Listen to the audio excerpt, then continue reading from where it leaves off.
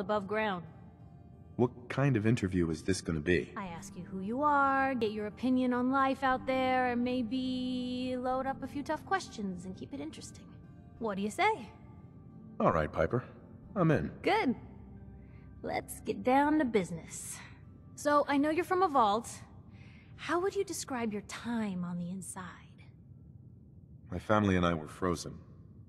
I didn't spend much time in the vault. Wait, they boxed you up in a fridge?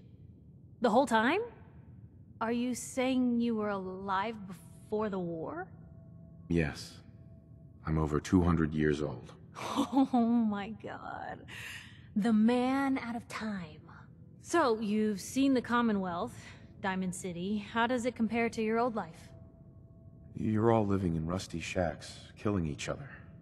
And my god, the smell. Okay. Well, that's gonna be a fun one to quote.